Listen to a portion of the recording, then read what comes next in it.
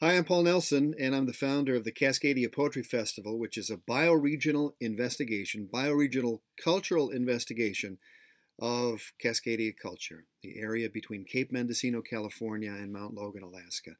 The next iteration of the fest is happening April 30th through May 3rd in Nanaimo, British Columbia, on Vancouver Island.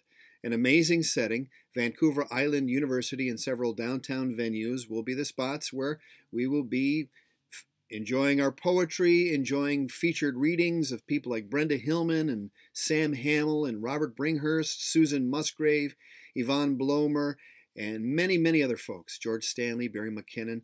We have some great gifts for those who go through IndieGoGo to make this festival happen.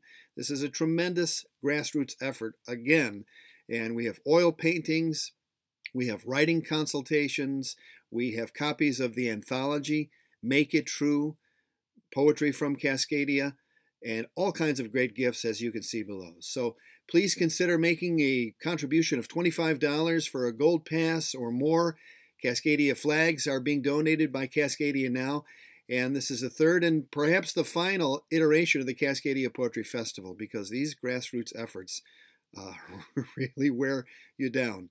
Thank you for your consideration. Thank you for your support of the concept of Cascadia and our vibrant culture in this part of the world that we love so much, with our waterfalls and our mountains and our glaciers and our volcanoes and our fjords and islands and all the other natural beauty of Cascadia.